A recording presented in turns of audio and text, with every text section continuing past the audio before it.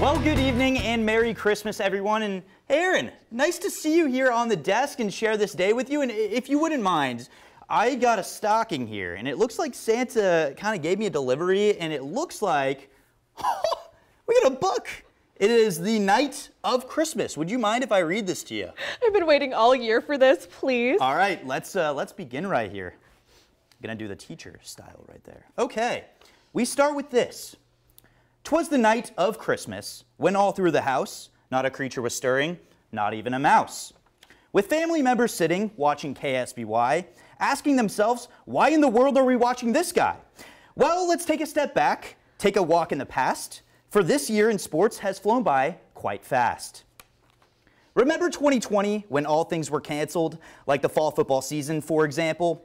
That made sports all crammed and crazy in 2021, but at the same time, it made it fun. We had a short Cal Poly football season in the spring. That was before COVID decided to be mean. The season was cut short after 3 games. Yes, some people may say COVID continued to be lame. High school football also followed suit, hoping the spring season wouldn't become moot. But in a sports world that was rather twisted, the Central Coast fought on and persisted. While high school sports were back in action, Gaucho basketball was a major attraction, punching their ticket to the NC2A tourney, making their way to Indianapolis to complete their journey. Cal Poly baseball season made many fans optimistic as future MLB draft pick Brooks Lee drove pitchers ballistic.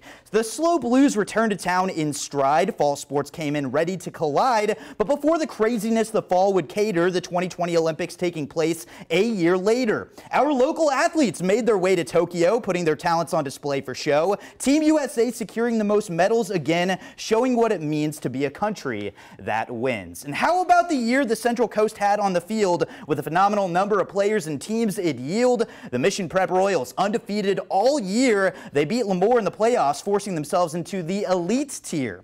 The Rigetti Warriors struggled in the season early on. That didn't matter. Their hope was far from gone. The Warriors taking the CIF title away from Liberty, realizing a state title was a real possibility. The Morro Bay Pirates were in the same boat. Even after their CIF win over Taft, they did not gloat.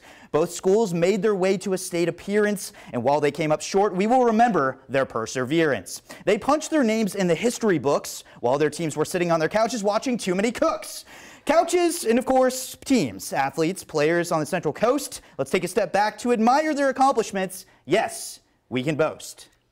So while you sit on your couch with family and friends, remember the Central Coast sports success never ends. And if you're a fan of the Giants, like my dear friend Aaron Fay, just remember the Dodgers defeated San Fran in 5 games. To 2022 we go with so many future sports memories in store. Even through the obstacles, we can still find ways to score. So to say the least, this sports year in 2021 was all right. Merry Christmas to all, and to all, a good night. Thanks, Dusty, except for that one line, but that was pretty great. I kind of had to mention the LA Dodgers still didn't make it all the way. We'll see them next year. Ouch.